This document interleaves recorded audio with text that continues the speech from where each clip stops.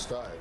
Tizdejavu broke on top and takes the lead. Nistley's Crunch and Free Fighter down at the hedge are second and third now. Halo Najib came away racing fourth.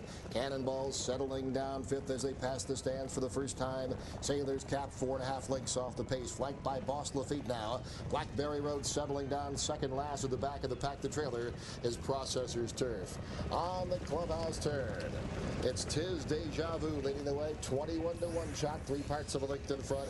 Halo Najib is tugging hard on the muscle, moves up into second. Cannonball splitting horses third. Nistley's Crunch is racing fourth by 2. Sailor's Cap moves up to the outside of Free Fighter now, 2 farther back to Boss Lafitte, and behind that comes Blackberry Road and 2.5 more to Processor's Turf at the back of the pack. The quarter 24 and 3 over the yielding turf course. Tizdejavu continues to carve out the fractions, a length and a quarter in front. Halo Najib's in second. Nistley's Crunch biding his time at the hedge, racing in the third spot now. Cannonball joined by Sailor's Cap on the outside. Free Fighter tucked in, still 5 lengths off the pace. Boss Lafitte moving to his outside. Blackberry Road has to get going right now, and 2 farther back to Processor's Turf, half and 49 seconds flat.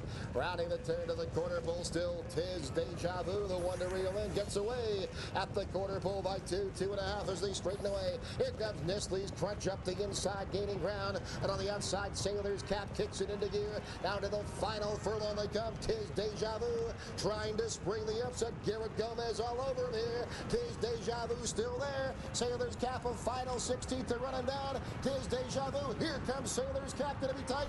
Tizdejavu hanging on to win it by a diminishing neck over Sailor's Cap. Nistley's Crunch was third.